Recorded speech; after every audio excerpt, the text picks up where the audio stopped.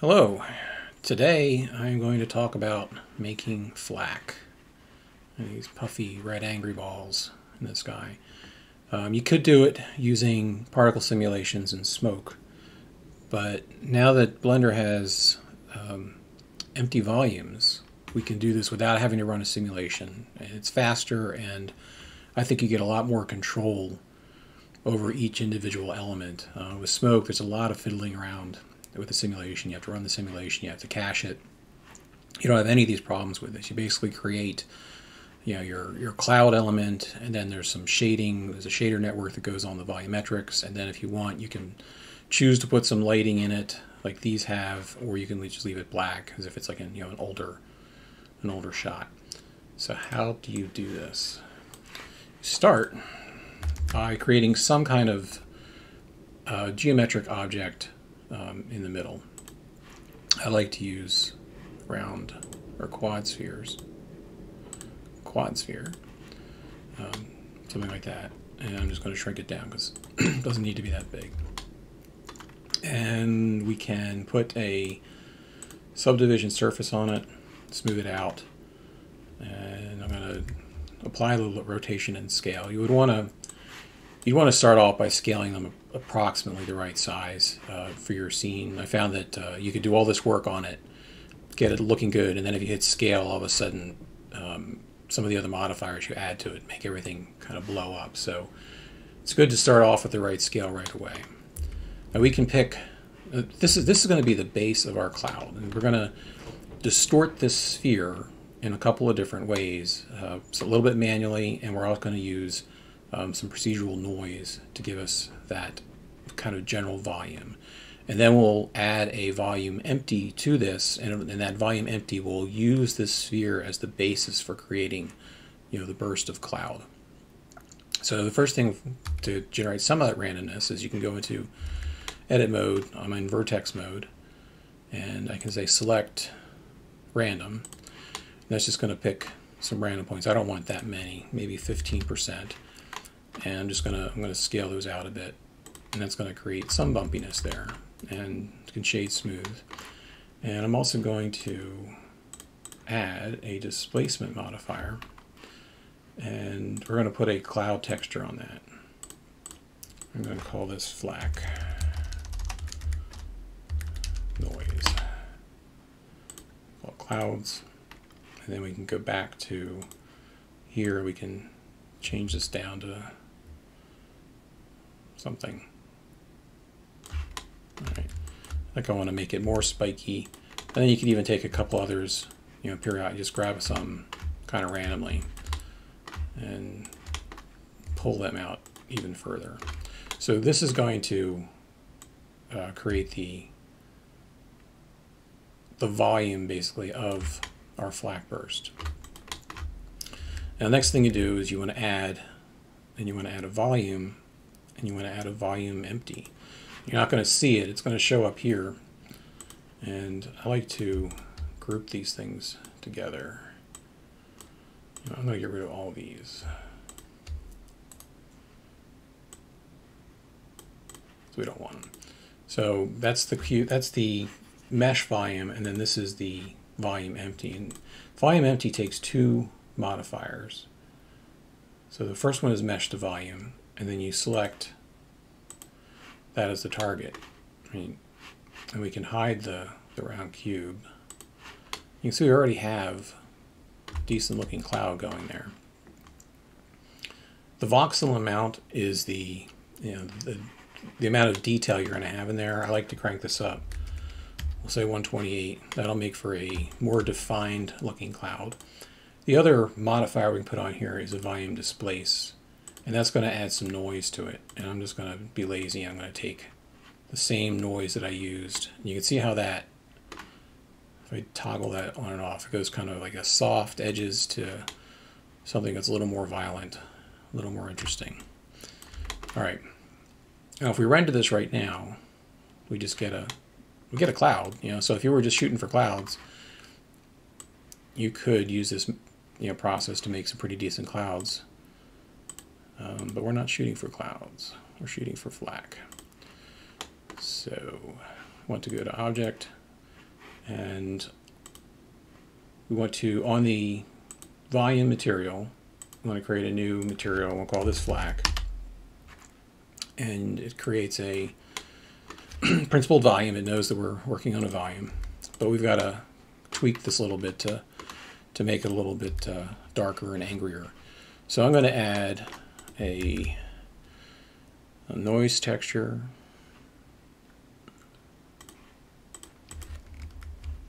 And we'll just hook it up to general and the ubiquitous color ramp, and the factor goes into here, and the multiply, and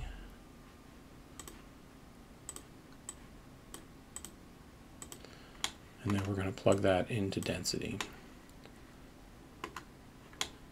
And here we're just going to bump this up to here-ish. This is all fiddly stuff. You know, you're going to fiddle with things until you like the way they look.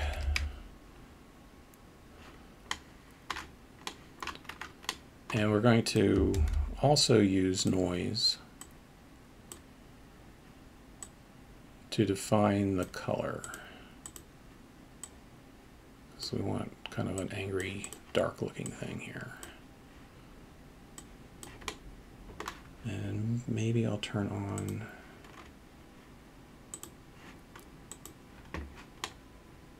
background sky so I can see a little better. And make things even more dense.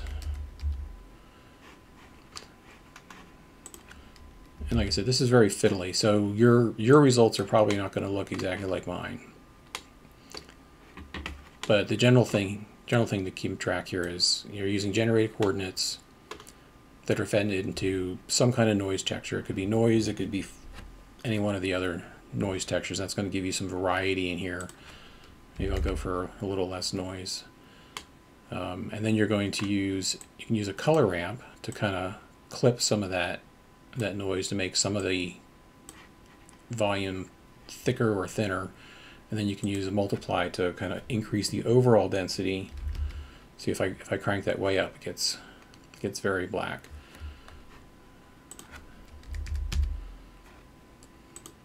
And then you can use this to do your colors. And if we were to pick some weird colors here, you could see the effect there if you wanted some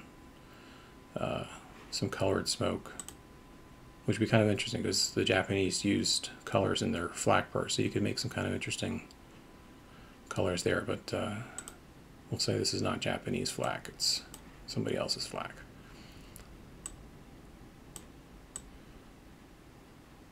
All right, good enough. I think you get the idea there. So that's our flak burst. Now we can go back if we want, and turn this thing back on. If we want to make it, we decide we want some bigger fingers on there, we can pull those out and maybe pull some of these out. And you can see how that affects the volume. You start to get some things shooting out in different directions. All right, so that's basically the cloud. Then you can also do, if you wanted to, I found this is sometimes an interesting effect, is to take some of these chunks, maybe take this couple faces here, duplicate them, extrude them, and do that a couple times, maybe scale it. And each one of these things that I'm creating here is going to create a little smoke volume. And you'll see what this looks like with the smoke in a second.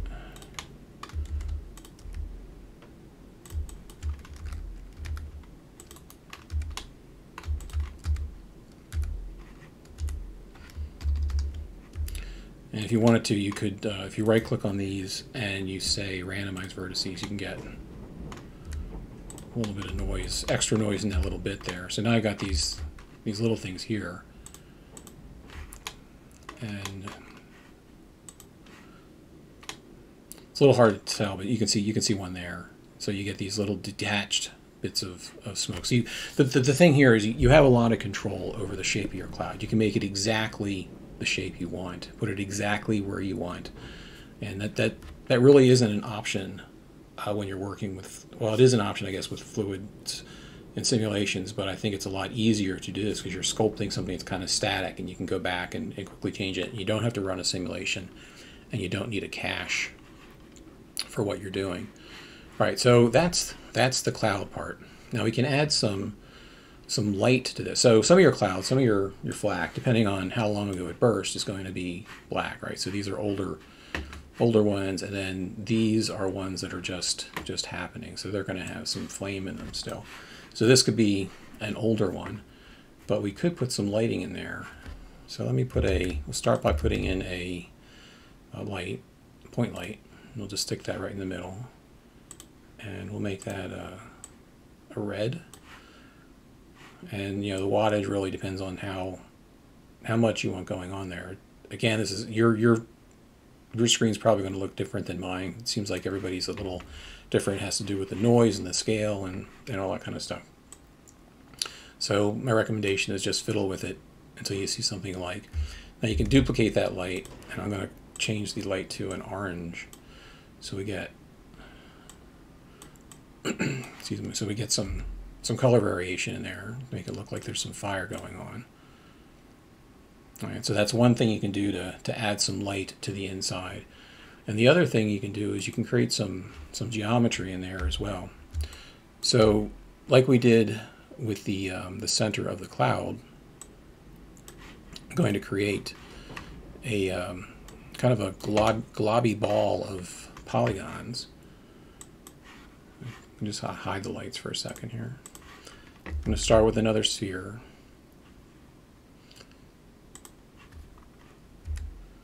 And similar kind of process, I'm going to add a displacement to it, and we can even use the same noise if we want. Shade smooth. I'm going to add a subdivision, move that to the top, give us some stuff to work with. And I'm just going to make the whole thing smaller because we want it to be inside the cloud. So if we turn back on our volume, we can see we've got this kind of nebulous thing going on there. Now we need to add a shader to this, and we'll call this flak center. And this is also going to be a principled shader. So shader, I'm going to go to principled volume, and plug that into volume, right? Because this is volume. And I'm going to add some things to make it colorful. So the first thing, we'll do a color ramp. And this is going to define the reds and the oranges and the other colors that are in there. So we're going to add like maybe 3 tags here. So this one will be also black. This one will be red. This one will be orange. And we'll leave the last one as white. And the position of these, you're just going to have to fiddle with it until you get something you like. The blacks on the left are going to cut out some of the colors entirely, so it's going to give you some holes in your fire, make it look a little interesting. So let's hook this up to texture coordinate and a noise. I'm going to use the object noise, and we'll change that to leave that at 5. Change the detail, cut that down a little bit, and add just a bit of distortion. The distortion is going to add some turbulence to our quote-unquote fire that's going on there. And I'm going to create another converter color ramp, and this is going to clip the texture coming out of here. And we'll take a look at these things individually in a second once I get them up here. So take a look at that. I'm going to turn off the volume, just speed things up. All right, so that's the effect of just the noise on the object. You can see how we can use the black slider to kind of add some detail in here. This is going to create some of the depth to the fire. And we're going to also use some of the geometry excuse me, we're going to use some of the geometry to also create some depth. So we're going to use a an ambient occlusion node combined with a math node, which works well with exponents. So we do that, change this to something large like a 10, and so that's the effect of the ambient occlusion. It's going to make these intersections darker, which you might expect because the fuel has been burned up in there, and the outer sections are where the fuel is still burning. And we're going to take another math node and we're going to add these together. So we're combining this and this to get this. And if we change the distortion, you can see how it adds some flamey kind of twisting in there. I think it's kind of cool. Excuse me. Now if we take this stuff that we created, the shadows and everything, we can use that to drive our colors. I'm going to take that, put it in here, and you might want to adjust how much red and orange and yellow you got. If you want to really clip that red, or the white rather, you can push it way up there. Again, filling around as much as you want to get the colors you want.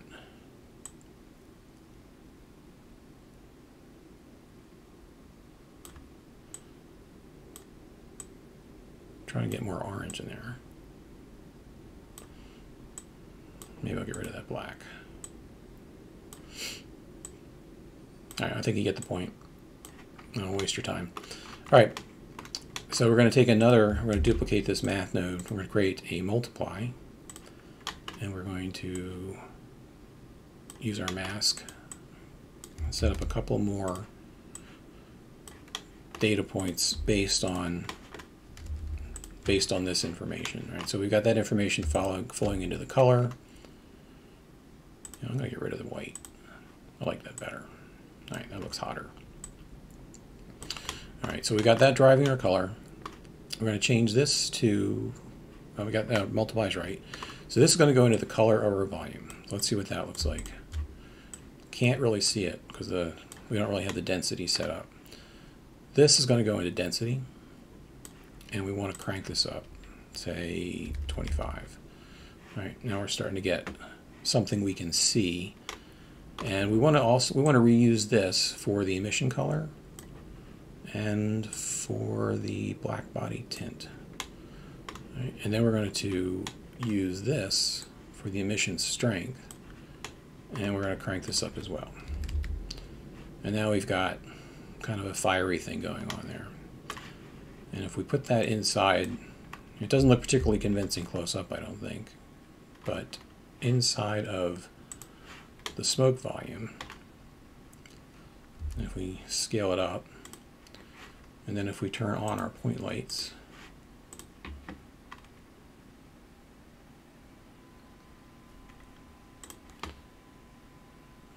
kind of an angry looking ball of smoke there. I'm going to